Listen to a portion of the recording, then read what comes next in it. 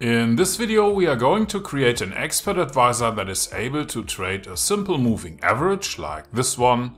You see the red line here, and we are going to see how we can do that with MQL5. In this video, we are going to create an expert advisor. Let's see how we can do that. We start Metaeditor by clicking a little icon or pressing F4.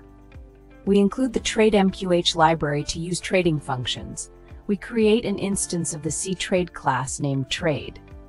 In the onTick function, we first calculate the ask price by normalizing the double value obtained from symbol info double for the symbol's ask price to the number of digits specified by digits.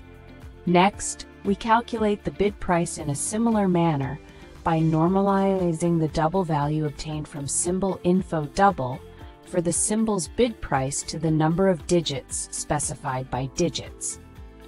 We create an array named price info to store price data.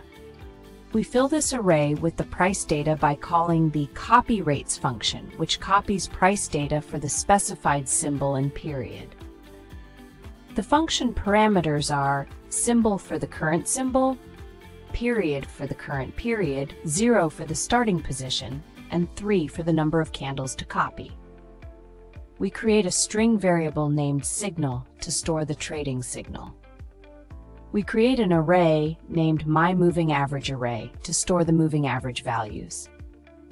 We define the properties of a 20-period simple moving average SMA by calling the IMA function with parameters symbol for the current symbol, period for the current period, 20 for the moving average period, 0 for the shift mode SMA for the simple moving average mode, and price close for the price type.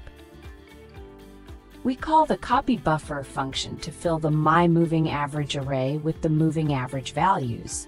The parameters are moving average definition for the handle of the indicator, 0 for the buffer number, 0 for the starting position, 3 for the number of values to copy, and myMovingAverage to store the result.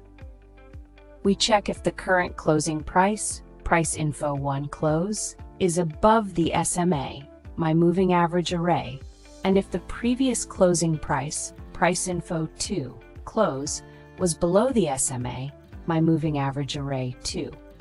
If both conditions are true, we set the signal to buy. We check if the current closing price, price info close, is below the SMA, myMovingAverage, and if the previous closing price, price info 2 close, was above the SMA, myMovingAverage. If both conditions are true, we set the signal to sell.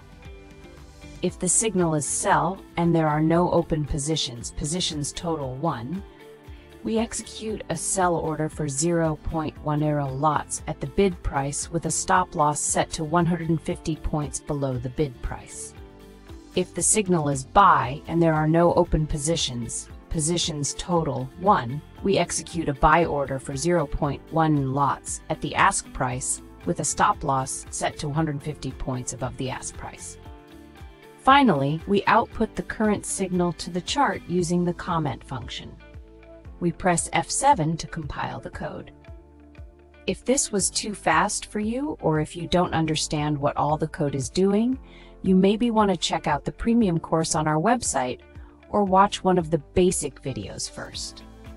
If the compilation works, we go back to MetaTrader by pressing F4 or clicking on the icon. Back in MetaTrader, we press Ctrl and R to start the strategy tester. Pick the expert advisor that we have just created, enable the visual mode, and start a strategy test. We should see the expert advisor on the chart. If you are already a premium course member and have an idea for a video like this one, you can send us an email. We have learned how to create an expert advisor that uses a simple moving average to generate buy and sell signals with just a few lines of MQL code. Thanks for watching, and I will see you in the next video. Okay, I think by now you should see the simple moving average on your chart, and I hope that everything worked for you. If it was too fast, you can check out our premium course on the website. For now I want to say thank you for watching and I will see you in the next video.